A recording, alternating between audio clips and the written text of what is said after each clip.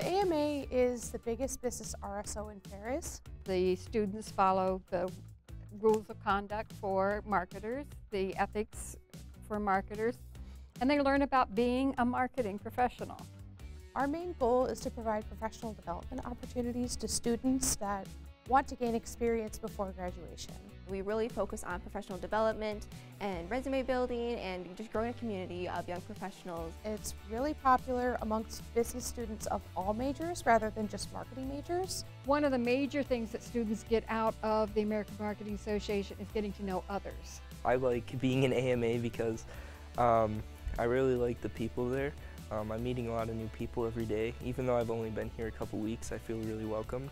I joined AMA to really capitalize on the networking opportunities as well as just get to know the students around me. I learned that I needed experience before I graduated, and being offered a leadership opportunity with AMA was the best way that I found I could do that.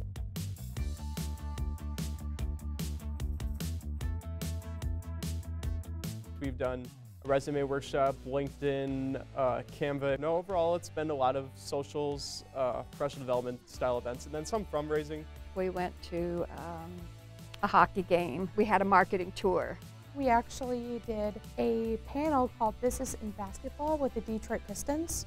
I got to go to Cedar Point. All we had to do was work there like all day in this little candy shop. It was awesome.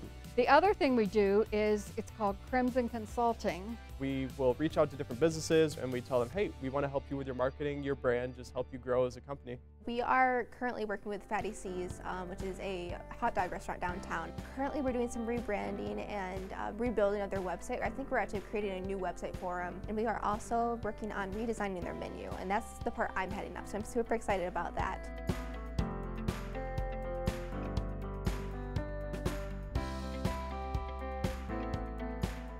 Outside of just the immediate organization, there's a lot of different volunteering opportunities. We have things like Adopt a Campus, Adopt a Courtyard, Adopt a Highway. We do a lot of the cleaning events. We help a lot with Project Starburst, which is basically going to a local church. We help them move food in from a truck to their food bank, and that really helps them because their trucks have massive pallets of food.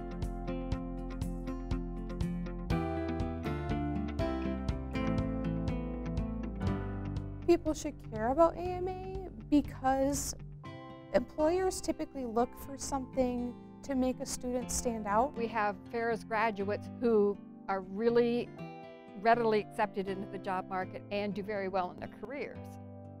When I go up to an employer and I said, I was head of fundraising in the American Marketing Association, like that'll catch their attention. This is really good experience, and we're getting actual marketing experience. The advice I would give someone who's on the fence about joining AMA or joining an RSO is just jump in and try it. Everybody can have something to learn and something to grow with from AMA.